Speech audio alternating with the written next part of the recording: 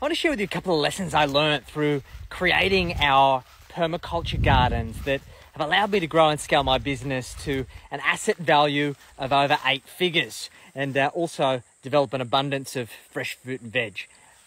Let me share some insights. So for those of you who don't know, we've created an animal sanctuary about 3.5 years ago now. We rescued over 100 animals and we practice what we call permaculture, which is the idea of replicating forests, much like what we're surrounded with, in the environment of creating stuff that provides fresh fruit and vegetables for us and for our animals. It's been a very interesting process because I've never had any experience with farming, with growing anything. I definitely didn't have a green thumb. And heading into this, I didn't actually think there was going to be a lot of lessons from the experiences that we have on Aureus Acres that I could translate back into my business. In fact, I actually thought it was going to be a direct contrast to my business, but I'm actually mistaken. So I'm going to share with you a couple of insights that I've developed along the way.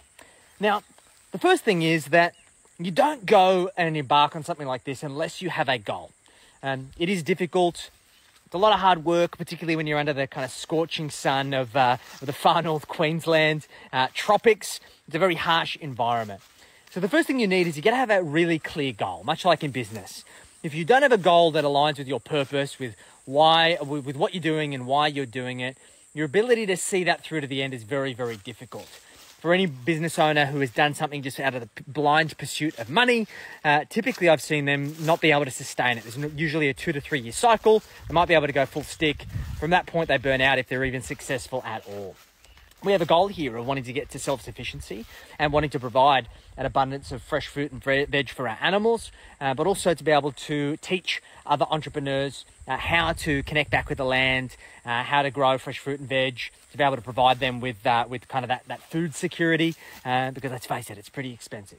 So that's our mission of what we're working towards. There's a fundamental mission and there's an aspirational mission that we want to aspire to get to. We've got 70 beautiful tropical acres. We've started a kind of a test project here to develop the philosophy, and then we're going to replicate that out over the property. The second lesson is start small. Our ambitions can sometimes outweigh our skill set and our abilities. And this is definitely true for me in the context of growing stuff, right? The ability of growing anything. I've never done anything like it before. And I'm like, I'm successful in business. I can work it out. I'm a smart person. The skill sets aren't universally transferable. For example, it's taken us over 3 years to work out a way to get our avocados to be able to grow. And now they're growing in abundance. So we needed to start small. And the idea of starting small is that we needed to fail small, so then we can learn from those experiments and then iterate. I see so many people in business set these big lofty ambitions and they fail big, because failure is inevitable. We're always going to fail on the journey, but it's about failing in a controlled environment that isn't going to hit you for a 6 and set you back years, potentially decades in the process. The third part is being patient. This is probably the most valuable lesson that I've learnt. For example, a lot of these fruit trees that I've planted aren't going to bear fruit for 10, in some cases 15 years. But I need to enjoy it for the small stuff. So like this is kaffir lime, being able to enjoy the leaves, being able to use that in our cooking, things like that. Being able to take what we can, enjoying the process, and using that as a means of not having so much waiting towards the outcomes themselves. Because, yeah, we've planted things that are already providing us with yield, but the vast majority of stuff isn't going to provide a lot of value to us for a decade. And being patient in that process is a really critical skill to learn, particularly as someone with neurodivergency. I don't like waiting for anything.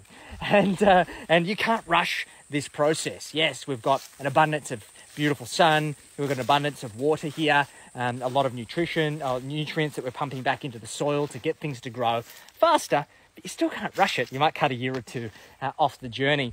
And the same thing goes for business. I see so many business owners, once again, swinging for the fences, wanting to get rich quick, wanting to reap the rewards much faster than, frankly, they deserve.